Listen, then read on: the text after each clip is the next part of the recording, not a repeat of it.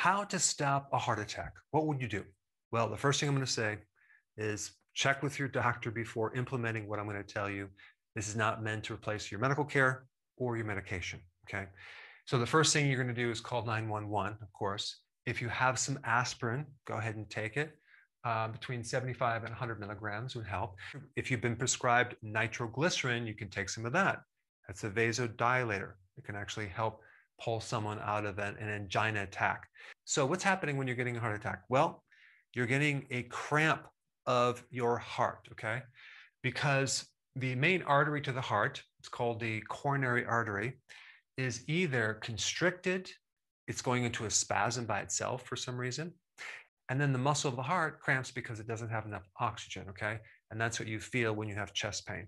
So basically, it's like a muscle cramp. There are several things that can actually help that situation.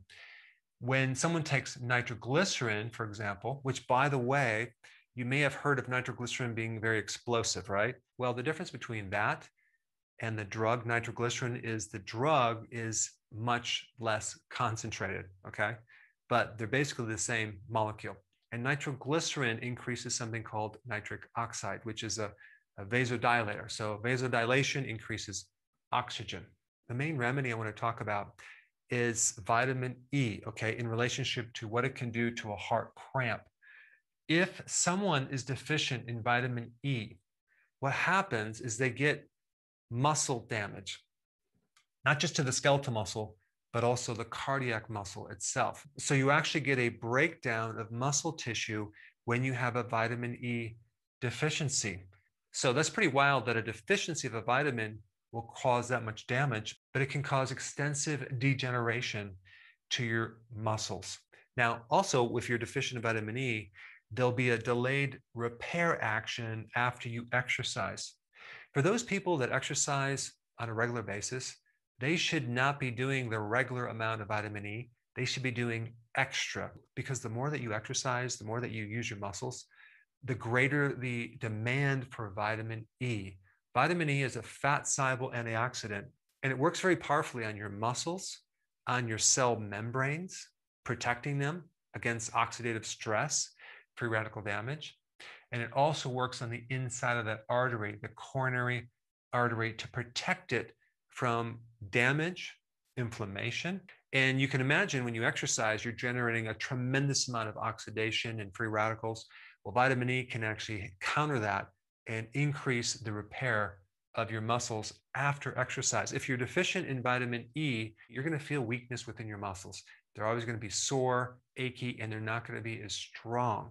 So vitamin E has been shown to effectively repair stroke-related vascular damage, and it's a very potent fat-soluble antioxidant.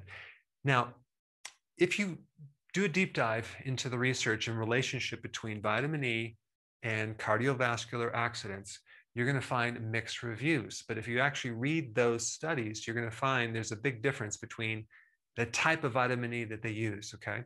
The type of vitamin E that they use when you see negative outcomes, like vitamin E causes more heart attacks, cancer, etc., they're using synthetic vitamin E, okay? They're not using a food concentrate. They're not using the natural version of the vitamin E complex. Now, the type of vitamin E I'm going to recommend that you keep around the house would be tocotrienols, okay? Now, what is tocotrienols? Well, it's a little different than tocopherols. They recently discovered tocotrienols as part of the vitamin E complex.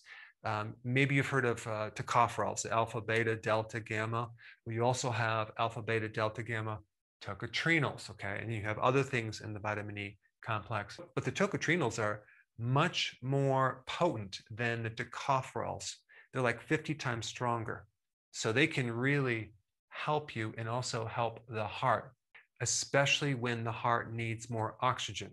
So the demand for oxygen goes down when you have enough vitamin E. But a good mix of tocotrienols would be something I would recommend as your vitamin E. Number 2, increasing nitric oxide. How do you do that? Very simply, you don't need anything for this. All you need to do is slow your breath down, okay, and breathe through your nose. Like a nice slow inhalation and exhalation, okay? Back and forth through your nose. Because think about it, when you're having a heart attack, you're going to go into what's called a panic attack, right? And you're going to breathe excessively and you might hyperventilate. And guess what that's going to do to your heart? It's actually going to lower the oxygen to your heart. You start building up too much CO2. I mean, think about what happens when someone's in a panic attack. I mean, they're hyperventilating. Quick story, I was at a restaurant with one of my old patients, and we were having lunch and chatting. But as she was consuming this soup, I noticed like she was like, doing this. And I'm like, oh my goodness, you're choking right now on the food. And I'm thinking, okay, how do I do the Heimlich maneuver? And I'm just, running through what I have to do really quickly. So I had her stand up and I did the Heimlich maneuver from behind, and that didn't work. She's like choking, her eyeballs are popping out, her face is turning red.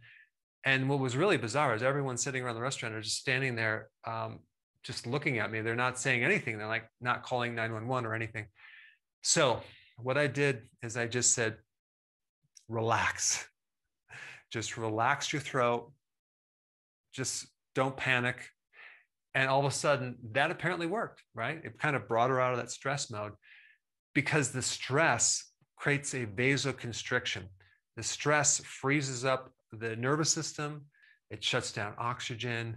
It can really create a situation. So anytime someone's under a panic attack or even a heart attack, they should slow down their breathing and breathe at a even pace of inhalation and exhalation through the nose. Okay, that will greatly help, especially the coronary artery. It's going to open it up. It's going to relax the arteries.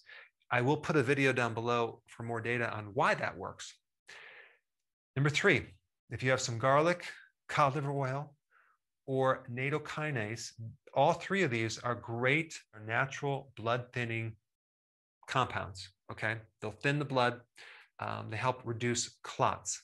Now, just as a side effect, and I should probably do a video on strokes, but if you get a stroke, the first thing you need to do definitely is call 911, because there's a certain medication that you can take to, if you get it in time, to help prevent the damage that's occurring in the brain. Now, ultimately, you want to prevent a heart attack. If you haven't seen my video on the relationship between the benefits of keto on the cardiovascular system and intermittent fasting, you should definitely watch that right now. It's right here.